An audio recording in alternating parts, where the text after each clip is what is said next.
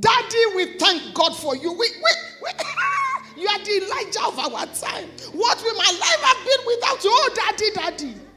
And when you see Mommy, bless you.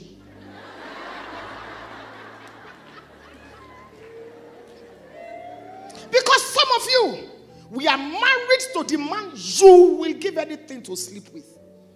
So you hate us. Our husbands are your dream men. So you hate us. There's nothing we wear that fits us as far as you are concerned. When we sing, you will say, like crocodile. When we preach, you are on Instagram. One of my books is titled, I Am the Pastor's Wife. 4 chapters. Chapter 1, Dear God. Chapter 2, Dear Me. Chapter 3, My Dear Husband. Chapter 4, Dear Congregation Member.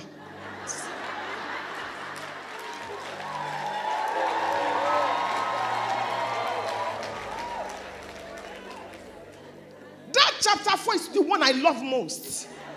Dear congregation member, I'm here to remind you that I am the pastor's wife. You may speak Queen's English while I speak Nigerian English. It does not matter. God did not choose you. He chose me. I am the pastor.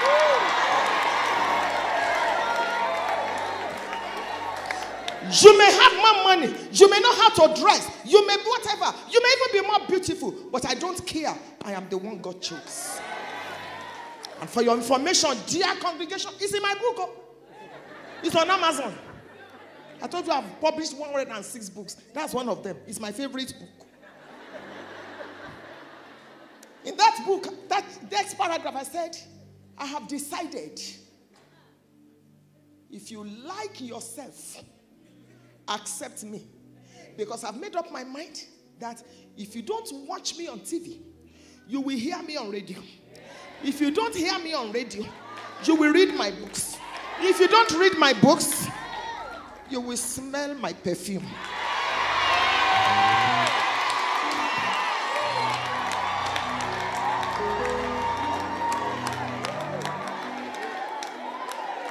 Where were you when I was managing with a man?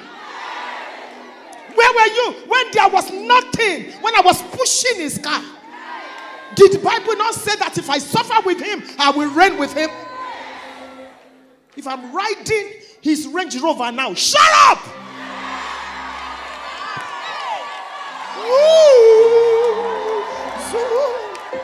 If you don't move, I will push you with the Range Rover.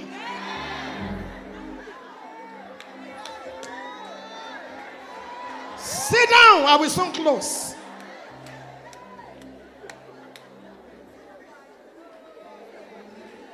Where were you when I was sweeping the church? Where were you when I was handing over my salary to your pastor? Where were you when I would tell my children to leave the bed for you? Because you came to the house, you were stranded. And I will have to explain to my children, this is the life of a pastor's child. Please understand, where were you? And now God has lifted my husband. And the man has decided to give me a seat beside him in the ministry. And you are envious? You are a witch.